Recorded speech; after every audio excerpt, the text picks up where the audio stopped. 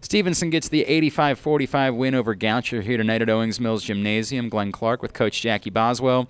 Coach, I see some of the things that you say on social media sometimes about how you've been proud of your team's effort and that the results just sort of haven't quite been there, but it's not for lack of trying, and you've been pleased with them. How good does it feel to have a night like tonight where they come out and they get a pretty emphatic win?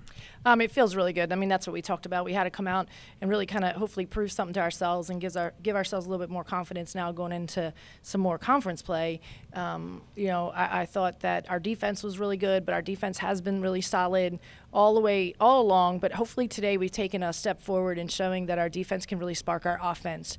And, when that happened, then we were able to score easily instead of having to really struggle for every point. One of my favorite things tonight, look, Brandy plays well all the time, but 6 steals tonight, and I was joking with you before, it felt like 60. I mean, it just felt like every time the ball was anywhere around her, she was poking it away. How much does that effort really stand out, even for a player as good as Brandy Hall?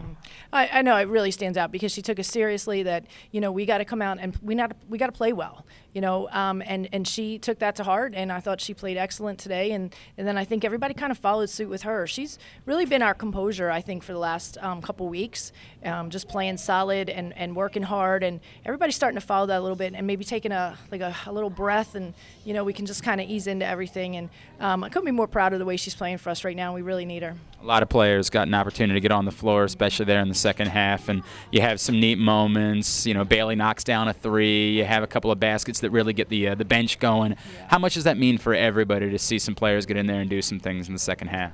Well, that means a lot to them, and I know it means a lot to me too, because we can, cheer for each other and push each other. Carly came off and hit some 3s as well, and I'm just really proud of them to be able to support their teammates like that and be happy for them. Carly hit 2 in the first half too, right? She did. She was looking. Ended up with 12, right? No doubt. She looked pretty good tonight. All right, now as you mentioned, back into conference play on Wednesday night. What has to hold over? What do you need to carry over from an effort like tonight as you get into Wednesday?